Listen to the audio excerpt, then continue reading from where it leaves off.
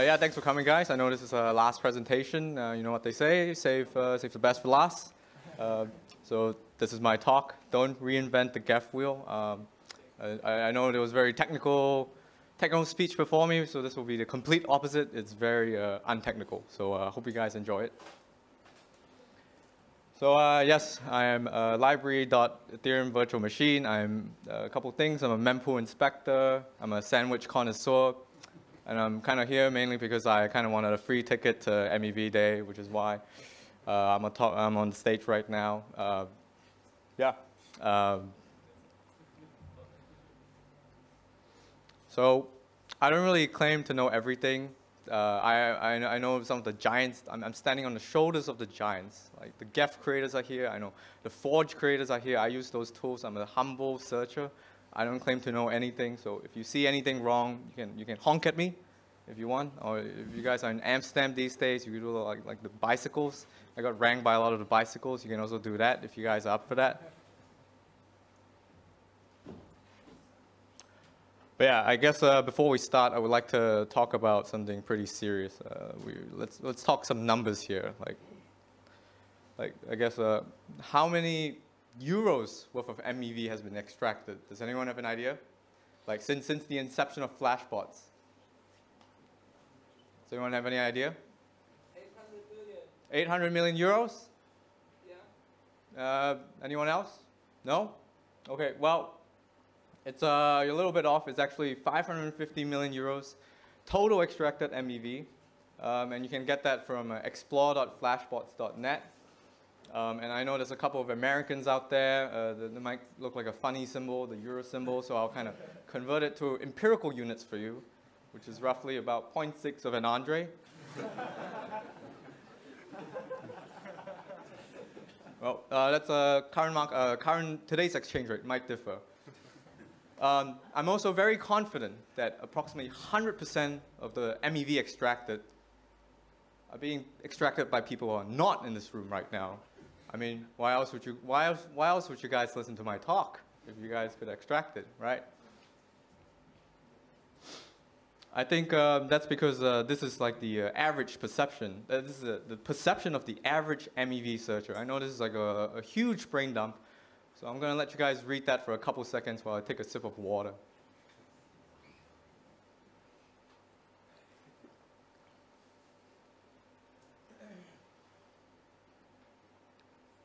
And unironically, it kind of fits into the previous slides, the previous presentation, which was incredible, by the way. It's just I did not understand any of the Greek symbols.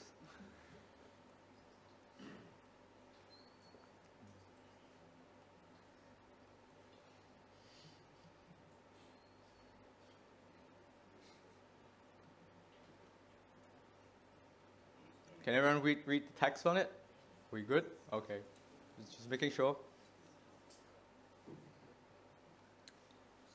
But so that was the previous slide basically gave you a glimpse into what people think is the average MEV searcher. But this is, in reality, a lot of MEV searchers like to make things that just works enough.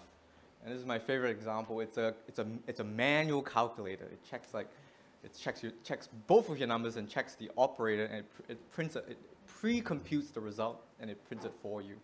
I would also like to highlight the number of lines. There's 20,000 lines right there for a calculator, like a very simple calculator.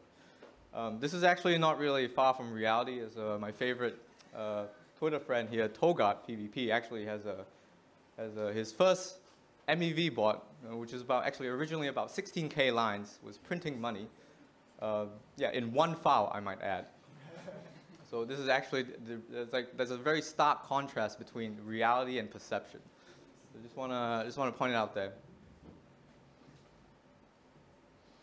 So a lot of you might be asking, why are you here today? Or why are you showing me all these slides? Well, I've been getting a lot of DMs on the Bluebird app asking me to share my MEV knowledge. And if I share it correctly, if I share it and they're able to profit, they'll share half the profits to me, which is incredibly generous. So today, I'm going to teach everyone how to get a real job, which is doing MEV. Yeah. So yeah, if you can't describe your jobs in 3 words, I'm sorry to say, but you have a bullshit job, my friend. I do MEV. That's the correct and real job.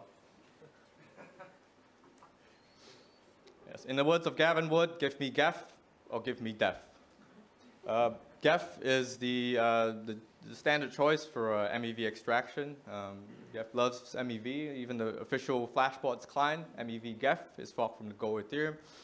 And if you look at the the MEV Geth client, you would see that I made a PR. I've pushed the request, so I'm actually a contributor to MEV Geth. In fact, I even wanted to be the community manager for Flashbots, but I got rejected. So if anyone out there is hiring for community managers, I'm just saying I'm on the market. So yeah, these are the 3 features from Geth that I've found really helpful. State overrides, tracer, and GraphQL, and we'll kind of go through them bit by bit. They've helped me tremendously in my journey of MEV searching. Went from 0 to hero, managed to land a couple, from 0 bundles to a couple bundles. Yeah, it's very, very useful, and we'll get to it. So state overrides. What is it? Why do I care? Why does it matter? In fact, something really interesting was I met a Geth developer the other day who wrote, I think he wrote the state override features. And he was shocked to hear that I was actually using it because he said, oh, nobody uses that. Why do you use that? So here, I'm just letting a Geth developer, Sina, I think his name was Sina. I have a slide just on state overrides, just for you. So I guess the most common problem that occurs for searches is like, how do you test your new contracts when in production? Because I think it's a lot easier on L2s because you don't need to factor in gas deployment costs. So if you've made your smart contract and your bot logic, how do you test your new smart contract? Because it's really hard to replicate the production environment. Like when an ARB opportunity comes, like how do you actually test it? How do you actually like do the whole integration test between your bot logic, the smart contract, and the transaction in the mempool? Like how do you combine those and how do you test that in real time? That's actually really hard. And we're all really familiar with Vitalik's law, which is the closer you are to deploying a contract, the higher the gas fees shoot up. So state overrides help you avoid that. So an if call, which is an RPC method in Geth, it allows you to execute a new message. It's basically used as a view-only method. But in some situations, like the uni v3 quota, it's like a little hack where you can call mutable functions, but you call it a view-only method to kind of extract out a value. So that's essentially if call. It does a call, a view-only call, but you can do it on mutable functions. It's just that it's not recommended. So for example, if I did an if call to this transfer function, which returns success, I can kind of simulate it simulate that on mainnet to see if it will return a successful transfer. That's assuming that you're following the ERC20 standard, because if you're USDT, you don't really return anything. So this wouldn't work if you're trying to simulate it for USDT. So this is how you would sort of use it, use the RPC function. You do an if call, you supply like some kind of contract payload, some kind of data that you encoded, ABI encoded data from to, you know, the usual.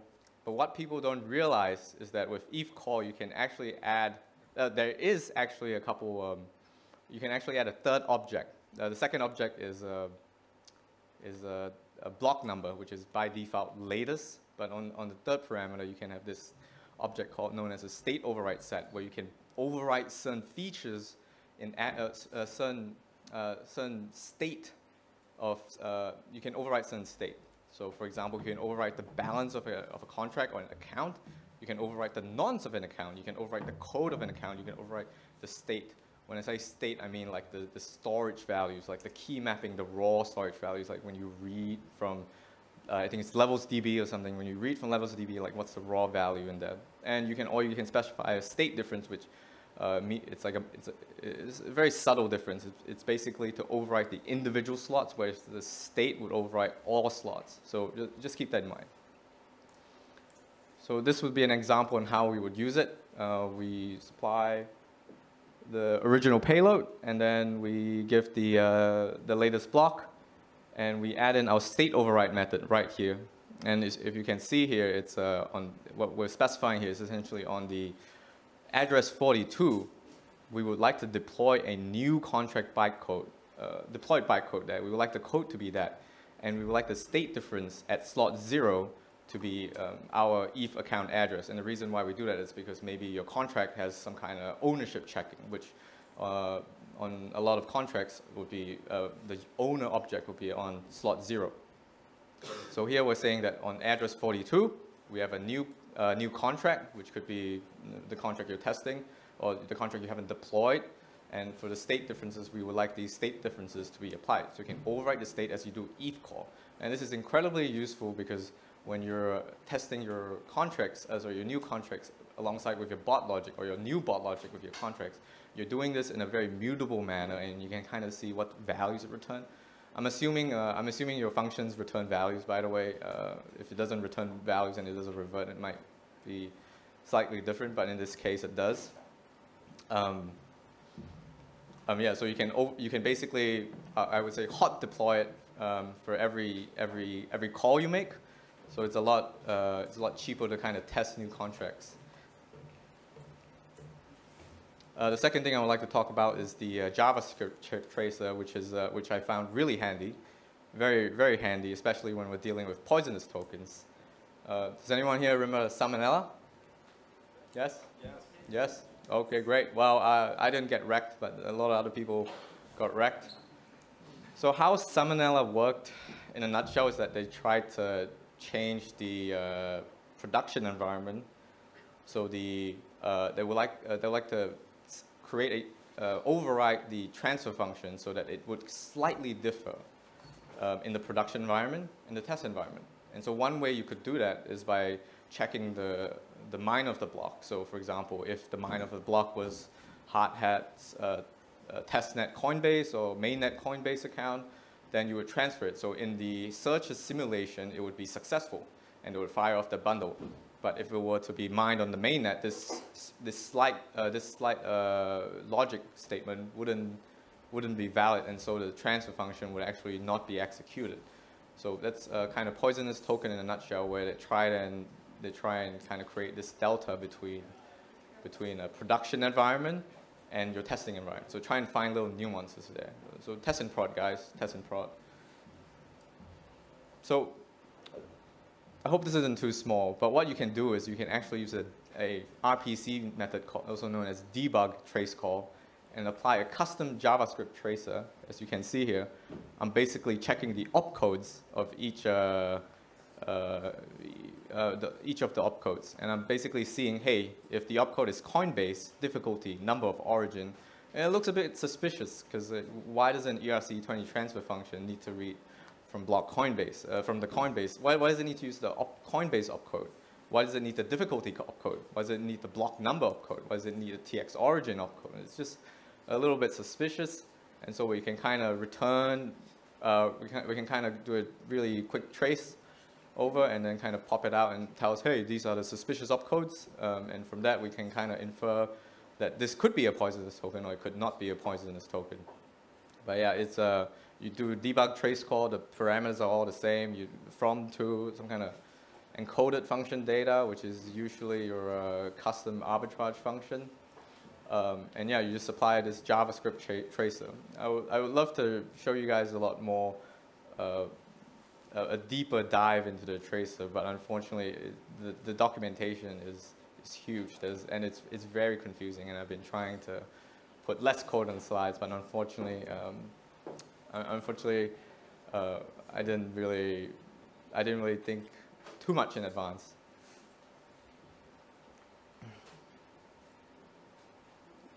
So the third section I would like to talk about is GraphQL. I'm not sure if anybody in here knows that Geth actually has an inbuilt GraphQL. Does anybody know about that? Yes, a couple people. That's great. Yeah, since EIP 1767, which has been out, I think, since 2020, Geth has actually GraphQL built in. You guys can check it out right there. And you actually have to run Geth with a custom, with a few additional parameters, --HTTP and --GraphQL to make sure the GraphQL library actually runs. Yeah, but using GraphQL is actually really simple. This is entirely in JavaScript. I apologize, by the way. I know a lot of Rust fans out here, but it is what it is. And so you can kind of specify, for example, in this request, I'm actually trying to get out the reserve values from UniV2 pairs, from SushiWef and UniWef. So I'm trying to extract out the reserve values from the latest block. It might not seem like much, but using this method, you can actually extract out a lot of the reserves in one call, which is very handy. Very handy, especially if you're calculating arbitrage opportunities or running opportunities between like 50K pairs or something, as they previously mentioned, and you want to be able to continuously update it. There's actually a lot more. The GraphQL interface is actually a lot more powerful than this one, but I find myself coming back to extracting out the storage slots using this method. So yeah, there is an inbuilt GraphQL interface for you guys to play around with. A little bit of parting advice, if I have, is that programming socks +10 intelligence to anyone who uses them. It's very comfortable, speaking from experience. It's very underrated, but just want to bring that to light. You even can buy the C programming book together. Yeah, that's it. That's my slides. It's all the 5-minute mark. I think I rushed through it a little bit. Any questions?